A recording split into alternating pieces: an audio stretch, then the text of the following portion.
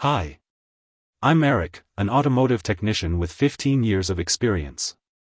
This video is going to explain the meaning of this error code, and show you how to diagnose and fix it.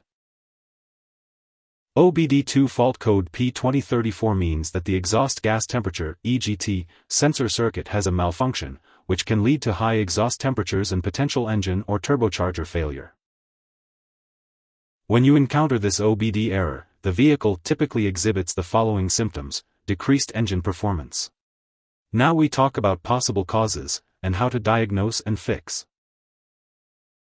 Exhaust gas temperature (EGT) sensor failure. To diagnose this issue, use an OBD-II scanner to check for any other related codes. Then, visually inspect the EGT sensor and its wiring for any signs of damage or corrosion. You can also use a multimeter to test the sensor's resistance and voltage. If the EGT sensor is faulty, it will need to be replaced. Make sure to follow the manufacturer's guidelines for sensor replacement and reset the fault codes after installation. Powertrain Control Module (PCM) failure. Diagnosing PCM failure can be more complex and may require professional help. However, you can start by checking the PCM's connectors and wiring for any signs of damage or corrosion. You can also try resetting the PCM by disconnecting the battery for a few minutes. If the PCM is indeed faulty, it will need to be replaced or reprogrammed by a qualified technician. Wiring issue.